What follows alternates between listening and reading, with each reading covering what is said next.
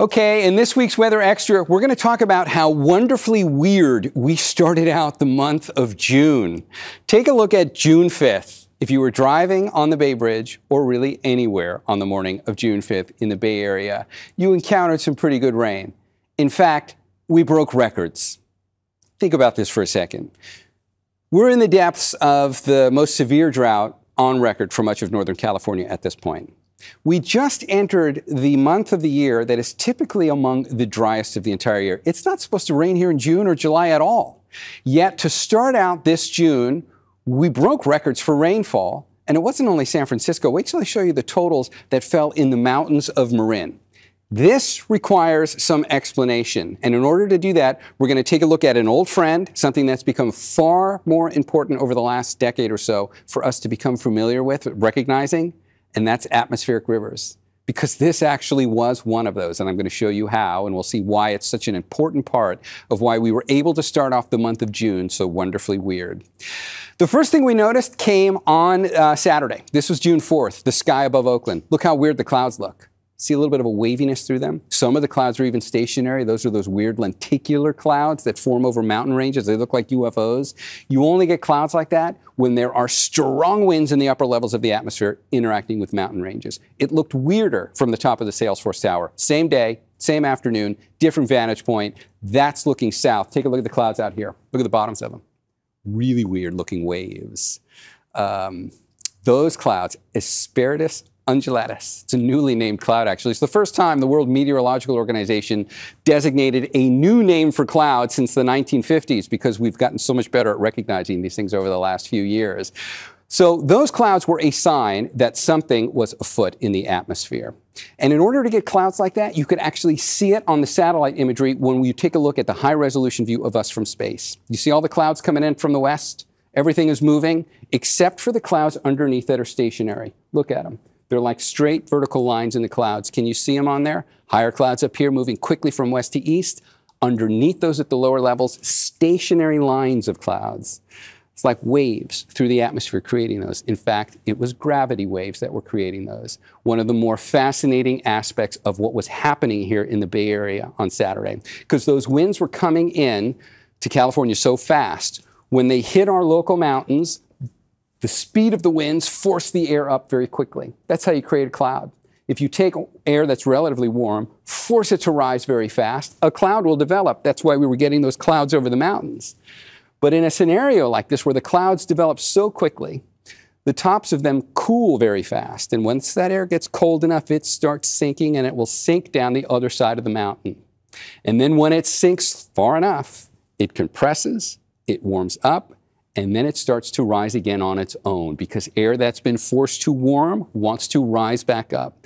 Now you don't need mountains to rise. Now what you've done is you've started this pattern where you've created a wave in the atmosphere. That's the scenario that develops weird-looking clouds, like lenticular clouds or that Asperitas undulatus. And this was a clue that this weekend for June 4th and June 5th had some very unique aspects in the atmosphere. And if you looked off the coast, you didn't necessarily see it in the clouds, but look at the upper level winds.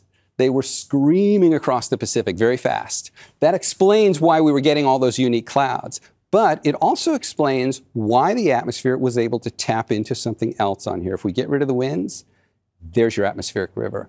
That's your narrow ribbon of confined higher amounts of water vapor that was getting pulled out of the subtropics and pointed at us. And there was so much energy in the atmosphere, it was able to reach down into the subtropics and pull up that fine, narrow ribbon and point it towards the Bay Area. And as a result, we were seeing some impressive amounts of available water to create rain here. If you took all of the water in the atmosphere right off the coast, the weekend of June 4th and 5th, took it all and forced it all down to the ground, you'd have about 1 to 2 inches of standing water. It's a fun meteorology term for that. We call it precipitable water. It comes up a lot in forecasting, but it's a really unique way to gauge how much water there is. But the more important takeaway from this is, for the first week of June, that much precipitable water off the coast of California for this time of year, that was about 200% of average. The only way you get a number like that is from an atmospheric river, which is what this was. And we've gotten much better at categorizing atmospheric rivers over the last several years. There's now a scale for them. It goes from 1 to 5.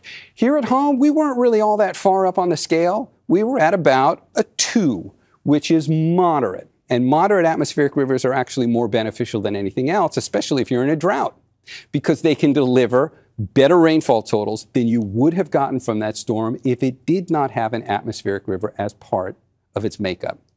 Here's the record that we broke in San Francisco. On June 5th, we got a little under 1/4 of an inch of rain. That is not a blockbuster storm by any means, unless you're in June, because for June 5th, the record, which had stood since 1934, was 1/1500th of an inch of rain. That's it. That was the most we'd ever gotten on June 5th. And that 2300th of an inch of rain also stands out because if you look at the month of June as a whole, on average for June, we only get 2/10ths of an inch of rain for the whole month. So in an 18-hour period, we were able to surpass that. That's what atmospheric rivers can do.